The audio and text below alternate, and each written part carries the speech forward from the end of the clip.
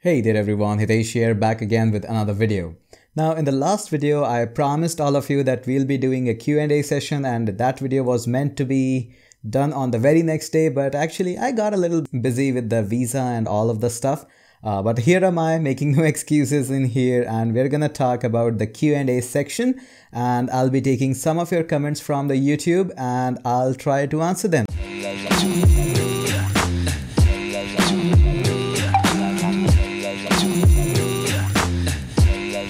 In this channel, we talk about programming, web apps, mobile apps, and everything related to about programming and real technology. So in case you are new here, consider subscribing. Now, obviously, I cannot take all of the questions because simply there are a lot of them, and if I'll try to answer all of them in very detail, it will take a half an hour video or a 1 hour video, and nobody likes that much long video. So I'll start and I'll pick up a few questions. I'll be reading them from my screen, and you'll be seeing them in the bottom section below. So let's get started.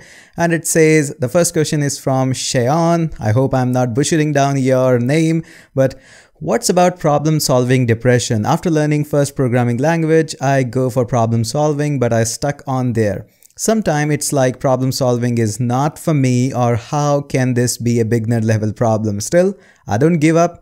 Your advice can help me out on this kind of stuck. So please respond.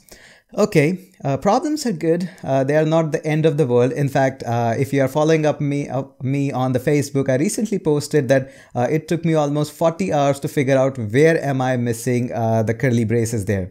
Now, obviously, some of you might be thinking, hey, brackets and all those editors automatically do this for you. How can you miss that? But yes, incidents do happen, and it's one approach that you can look out for is, first of all, read the errors. That's the most important advice I can give it to you.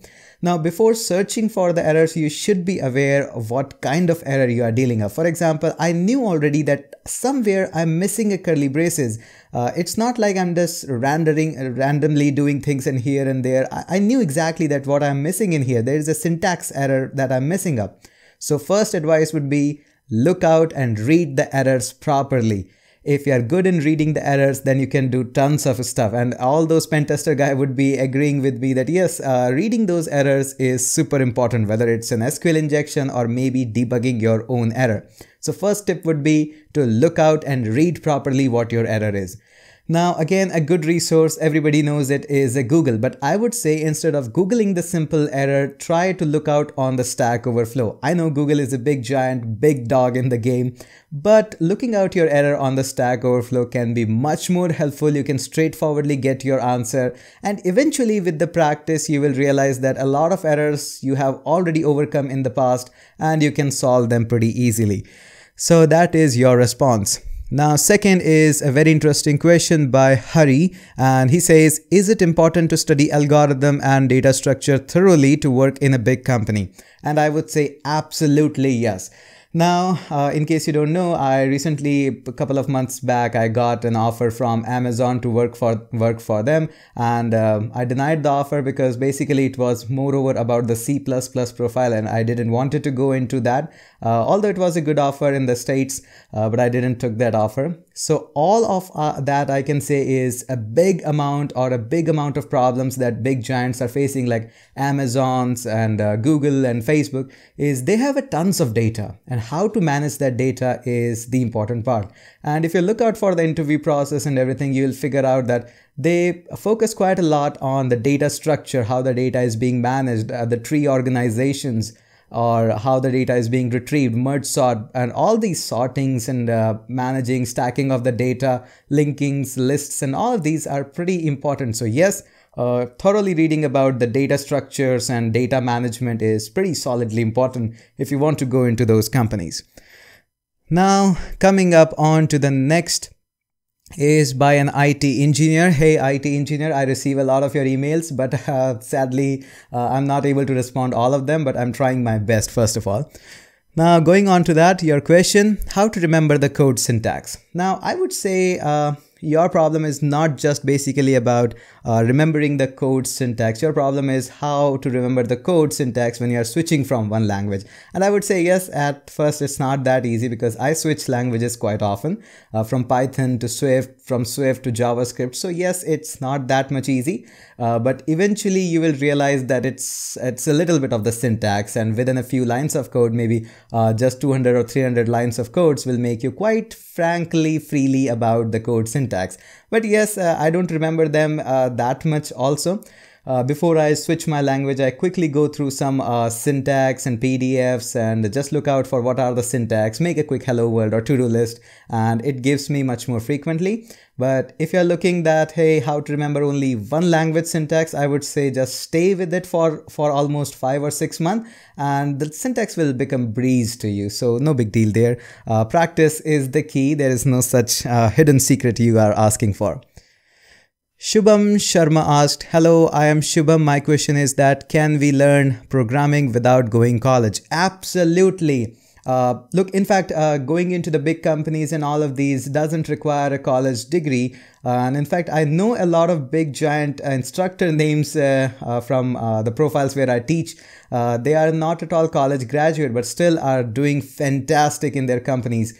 So yes, definitely it's not important that you go to college. College studies are completely different from the coding. You can take a few boot camps, or maybe you can take a few online classes or offline classes, and you can prepare your portfolio profile, and that should be solid, of course, because you are competing with the people who have gone to the college and you haven't gone to the college. So your profile and portfolio should be rock solid. Create those apps or mobile apps or web apps or websites, that whatever you are creating should have a lot of features, and it should feel to the guys that yes, this guy has done something rock solid instead of going college, and we should definitely hire him. So definitely it's possible to learn programming and everything without going to the college. And Ashish asked, hey, can I get your email ID? My email ID is already quite public. If you ask, I would say hitesh@hiteshchaudhary.com. You can see that in the tag below the video as well. Pretty public email I have got. And the final question that we will be answering is, you are sharing great knowledge to the point, really appreciate. Thank you so much, Sanket. And I would like to get answer to my question, how should one get started in UI UX like XML of Android development as well as iOS? Please make a separate video on this topic. Yeah, for sure, I can make a separate video on that. But to be honest, UI UX is not about XML or the views in the iOS. It's a completely different subject, and for that you should be looking up to learn apps like Sketch and everything, and there is a complete different subject there. It's not related to programming. UI and UX is completely about how user is gonna behave or is gonna think when he is going to interact with your app. And there are a lot of great courses, great books by there. In fact, if you can just mail me, I can link you up with some instructors who are teaching UI UX. But again, to be honest, it's not a programming subject. It's a completely different animal there. In fact, recently I also took a couple of lessons from those instructors because my apps were good, but client were somehow not feeling good about the app. So I took a few classes from them, and they taught me how the menu should be laid out, or what menu should be displayed on the front, because we have got just a very small screen there and we have to adjust everything in there. So they have a complete different scenario of wireframing the app, which button should be there, what color should be used. So it's moreover about the designing and graphic process and not about XML or Swift or iOS. It's a complete different subject. So you are looking at it at a very wrong way. Just look it from the designer's perspective, and that would be good, I would say. So with this, I would say that this was all that was in my mind for the Q&A. Definitely in the future, we'll do some more Q&A. And we'll be back with those kinds of videos. For this video, I would say that much only for this video. And if you think that this video was helpful for somebody, make sure you share it, and I'll catch you up in the next video.